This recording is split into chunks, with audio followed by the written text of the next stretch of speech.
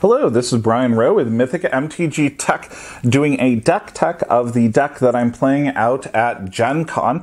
There's some vintage trials here for Eternal Weekend. I'm going to be playing this both casually for fun with some friends, and then in at least one, maybe two or three of those trials this weekend.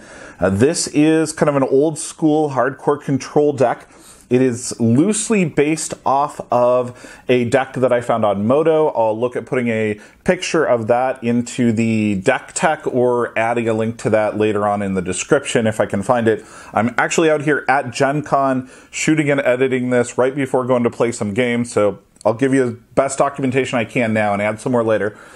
This deck really is designed to try to avoid mental misstep, play hardcore, old school control, light on win conditions, but the win conditions that are there are giant threats that your opponent must deal with. Let's cruise through this. Starting off with the mana base, Lotus has to be there, just an incredible card. We're playing blue-red, so both the blue and the red Mox are in. We've got a lot of higher casting cost spells, so Mana Crypt was a clear auto include. This is a card that I have been struggling with a little bit in this particular deck, because it's one of the few things that gets hit by mental misstep, but Sol Ring is so good, it really ramps you 2 turns that it is worth taking a mental misstep there. The altar was done by Adam Rosenvig. We've got the off-color Moxes. Since there's 0 casters, I'm very, very happy with them in this deck. They are not entirely essential. I considered pulling them for Simian Spirit Guides for a while. I've got Tolarian Academy there, and Tolarian is just amazing given the amount of artifacts that are in this deck. So wonderful card. We're playing control. Library of Alexandria can just put you over the top. It's one of those threats your opponent must deal with. It's a little bit weaker than it used to be many years ago since the play-draw rule has changed, but it is still worth it as an include. We've got 1 basic mountain here, and then we've got your Volcanic Islands. An earlier version of this that I put on Twitter was playing 3 of these. I'm down, or 4. I'm down to 3 in this particular version because I'm going a little bit higher on the basic lands. I'm playing a snow-covered island or 2 and a regular island. They're functionally the same. I just like the snow-covered artwork a lot. We've got the Scalding Tarns in here specifically to fetch either the blue or the red. And we've got 15 lands total here. Ancient Tomb as a 2 of in this deck is a really rough one. It can just ramp you so quickly it is worth having. Against the aggro decks, though, you take a lot of damage. There's a lot of things in this deck that need 2 colorless, though, and the Ancient Tomb is well worth it. Now we're moving into the control aspects of this deck. We're obviously running 4 Force of Wills because Force of Will is the absolute best counter spell against really unfair decks, and Vintage is full of unfair decks. We've got 4 mana drains in here, and I'm running both English and Italian because I have 3 of each, oddly. I should fix that. But mana drain, when you have threats that are over the top, that are 4 casting cost or higher, the free ramp is just incredible on this card. It is the most powerful counterspell ever printed. The fact that it ramps you several turns is just amazing. Force of Will is incredible too, but this is just the card that makes this deck. Now we've got multiple Dack Faydens in here. Dack Fayden is one of the newest cards in this particular deck. Dack is a very powerful win condition, often just burying you in virtual card advantage. You get rid of the cards you don't need and get to the cards that you do, and you can steal your opponent's Moxes, which actually matters a lot in this deck, and you'll see why a little bit later on. Consecrated Sphinx is my favorite win condition in Vintage right now. I was playing it in Bug for a little while. I had a Bug deck that was also running mana drains, and the Consecrated Sphinx does a really good job of putting you over the top. You really are 2 for 1-ing or 3 for 1. One final thought here on Consecrated Sphinx is take a look at how resilient it is to a lot of removal that is in the Vintage environment. It's not an artifact, so Dack doesn't hit it at all. It doesn't get hit by a single lightning bolt. 2 lightning bolts are required to take it out. It is a flyer, so moat doesn't get in the way of it. It's just a very solid win condition overall. It has a 6 toughness, which means that anybody who's trying to give it -5/-5 is a little bit sad there. If they're playing sudden shocks the way that I am, it's virtually impossible to take out. And it just shuts down cards like Brainstorm and Treasure Cruise. Your opponent plays a Brainstorm while you've got Consecrated Sphinx in play, you are winning. You've got control of that game. This is just such a fun, powerful win condition out there. We've got Jace the Mind Sculptor in here as another win condition, or as just an advantage engine, getting you to the cards that you need. I still have not actually ultimated Jace in a vintage game. I usually get him out, brainstorm a few times, and the opponent concedes. Very, very powerful Planeswalker still, and the forecasting cost in particular is why he sees a little bit less play in Legacy, where in Vintage he's super easy to get out, especially with all the jewelry that you've got and the Ancient Tombs. Now we've got Sudden Shocks. This is one of the most controversial cards in here. I've been playing this for about 18 months or so in different vintage brews and love this card. Most individuals who have Mentor will pass priority and assume that their instants and sorceries in their hand are going to give them an opportunity, mostly instants, give them an opportunity to create lots of 1/1s. And once they've passed priority, you just take that Mentor out. Very, very powerful. Opponents often have to read this card.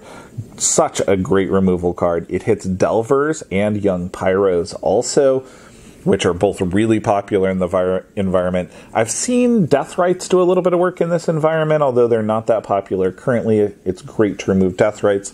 The times that Sudden Shock really hurts is when somebody gets to a larger toughness creature. Your 3 toughness, which some of the workshop decks will have, is a little bit more difficult to deal with. Running 3 copies here. Next card that we're looking at is another one that I'm running 3 of. Other decks that I've seen are running either 0 or 4 of this card, Flusterstorm. For winning counter wars, this is incredible. It is much better than Mental Misstep in many situations, and it just beats Mental Misstep in a counter war. Very happy with this card. Now we're getting on to the blue restricted cards. Blue has the most powerful restricted cards out there, which is saying a lot. The jewelry is obviously very powerful, but blue just gives you massive card advantage with most of these. Brainstorm is virtual card advantage. It gets rid of the cards that you don't need and helps you find the ones that you do. Treasure Cruise is often an Ancestral Recall and just grabs you 3 cards, especially when you're filling your deck with fetch lands and instants and sorceries very quickly. Dig Through Time is probably one of the most powerful of these restricted cards. It gets you 2 answers that you really need in control. You're very, very likely to be up to the double blue in this deck to be able to support it. Time Walk is a solid card, probably one of the weaker ones here though, in that you're not really going for a combo really quickly. It is occasionally an explore for you to get to that second blue mana so that you can mana drain early on. It's still an amazing card to have in here. And Ancestral Recall is hands down the most powerful blue card. Just nuts. Not the best blue card. I like Brainstorm more because it has an element of skill to it, but draw 3 for 1. This is one of the few targets that gets hit by Mental Misstep, but you just can't leave this out. Often if you've got an Ancestral in your opening hand and a blue source, you're winning the game if they do not counter it. Now we're getting into some singletons that I've got in here, and these singletons are cards that you see a little bit less in Vintage. As you guys know, I really like singleton theory, which is to diversify your threats and diversify your answers. Try to play cards that are as powerful as those that you see in modern decks as 4-ofs, especially in a style of game like Vintage where you've got 15,000 different cards. There's often a few cards that you can vary a little bit that give you this psychological advantage and give you unexpected plays that your opponent doesn't see. Misdirection.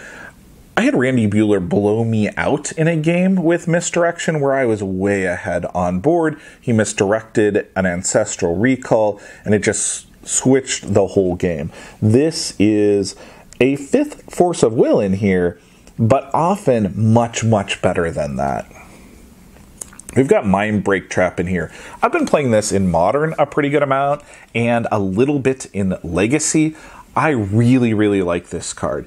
It is a counterspell. It is a free counterspell if they've cast 3 spells, and additionally, it exiles. So it's better than a counterspell in several situations.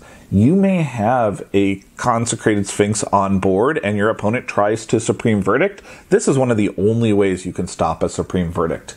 It stops Abrupt Decay, which is less relevant in this deck, although you do have some jewelry here or other things to protect. It stops something off of a Cavern of Souls, which can matter a lot. The Hatebearers decks and some of the Fairer Control-ish decks that play a good amount of humans in them will run Caverns, and having Exile is a very solid answer to those. I've got a Singleton Blood Moon in here. The deck that I loosely based this off of was actually playing 3 Blood Moons. Blood Moon is not my style of card. I would much rather have a threat or a planeswalker on the board than rely on Blood Moon. But Blood Moon is just amazing in Vintage. Workshop decks, the Eldrazi decks, even the Hatebear decks are often playing a lot of non-basic lands in them. The card slows down so many decks and shuts out decks like Dredge entirely. It's very difficult for Dredge to go off single dredging each turn, especially when you have the ability to go get answers to them. I really like Blood Moon in this deck, but I'm only playing 1 given my play style. I would rather have a little bit more proactive threats with some of the planeswalkers. Snapcaster Mage is another personal addition to this. You've got so many good counter spells. Snapcaster Mage can block also and allows you to replay some of those restricted Vintage cards. Snapping back an Ancestral or a Time Walk will often win the game for you. We've got the new Jace VP in here, and Jace was a later addition for me here, but given the large number of instants and sorceries that you've got here, you can get massive advantage out of Jace, and Jace is one of those threats that when people see this deck the first time, you are so light on creatures. You may even win a game just off of a Jace the Mind Sculptor. They may pull all of their creature removal, and then your Jace early on must be answered, or they just lose to massive card advantage. Now we're getting into a group of cards that is really being put together in this deck. They're a lot of fun. I'm going to display all of these together. It's the 4 Trinket Mages and a Chalice of the Void along with Engineered Explosive. Depending on what you are doing in this deck, Trinket Mage can go grab the jewelry that we saw earlier, or a Mana Crypt, or a Soul Ring, but it can also go grab the answer that you need right away. A first turn Trinket Mage, drop your own jewelry, then play Chalice of the Void on 0, can lock some opponents entirely out of the game. If your opponent has started to go crazy with a Mentor, and you've got Engineered Explosive, it gets you back into the game. I really like having this 4 tutor package to go get the answers that you need or to get you ramp really early on. I strongly considered a Sensei's Divining Top in here, and I was running a different build that was heavier on humans. It was running more Jace VPs, and it was running a splash of white for Mentors. In that build, I definitely would include the Sensei's Divining Top, or possibly even 2 tops over some of the other cantrips that are out there. But in this build, I decided to move away from the Mental Misstep targets, and I'm happy with the way it's performing currently. Trinket Mage is just such a powerful demonic tutor in blue that gets you wonderful answers. I really like it in this particular control matchup, or this control setup. Now, we're moving into the sideboard here. I've been looking at this sideboard a lot. It is one of the weaker pieces of the deck build and may change over the course of this week, especially depending on how much dredge we see here. As you see, I'm heavily prepared for dredge. Dredge can be really, really rough. The Ravenous Traps are my favorite answer to dredge currently, especially given that a lot of the dredge decks are playing Mental Misstep. Tormod's Crypt is also in there specifically because it gets around Mental Misstep. Grafstigger's Cage in here is a misstep target, but it's needed for the Oath matchup also. And siding in these 7 cards along with your main deck Trinket Mages helps you a lot. Surprisingly also, as I mentioned earlier, Blood Moons are a solid way to help deal with dredge. So I've got another pair of Blood Moons sitting in the sideboard. Once again, I like these against the Eldrazi decks. I like them against any of the decks that are doing crazy things with their mana base and playing really light on basics. You can usually shut them out really quickly. It's amazing how greedy people can be on their mana bases in Vintage. Moving on, we've got a few other decks that we need to deal with. Storm, you've got so much counter magic in the deck that you've got a pretty good matchup already, but it's nice to have a solid permanent to try to lock them out of the game and then win with one of your permanents. Arcane Laboratory is one of the best ways to do that, and I side these in a lot of cases versus Storm, especially if they're playing basic lands so that the Blood Moon doesn't hit them very hard. The Blood Moon's coming out, an Arcane Laboratory is coming in, one of the Sphinxes may even come out, and I'll rely on some of the lower casting cost options there. Although Sphinx, if it hits the board and they're drawing cards, you're going to draw into counter magic, and you've got a lot of potential counter magic to draw into, especially if you didn't have to tap out to play that Sphinx. So I'm still a little divided on whether one Sphinx should come out there or not. I may pull more like a Jace the Mind Sculptor or a Dack Fayden in those cases.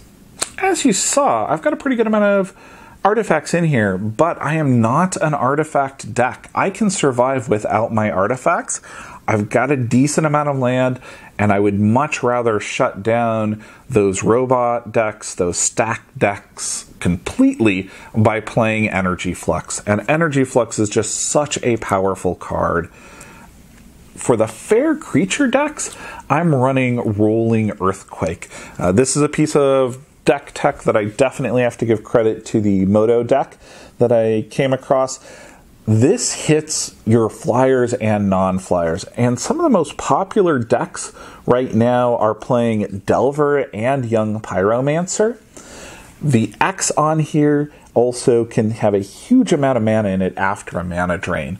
Somebody tries to play a threat, you have a counter war, you win the counter war, you mana drain on your turn, you take care of all those pesky mentor tokens that they got during that counter war. They see that counter war as leading to a win for them even if they lose because of their presence on board, but you're able to switch it back around and wipe their board on your turn. This is a wonderful spell. It is great against the Hate Bear decks. It is okay occasionally against Dredge, depending on how they're playing. If they're going for a large number of zombies, I often consider it, although it is definitely not in my first 7 to bring in against Dredge. I really like this card here in the sideboard. Pull out 2 of my favorite cards here and leave them up front while I close up here. As I was saying, I am out at Gen Con this weekend playing some Vintage and playing EDH. If you happen to see me out and about, please drop by and say hello. This has been Brian Rowe with Mythic MTG Tech. Thank you to all the patrons out there that are supporting the channel. I greatly appreciate it. And for more vintage deck techs or other Magic the Gathering news and stories, subscribe to Mythic MTG Tech.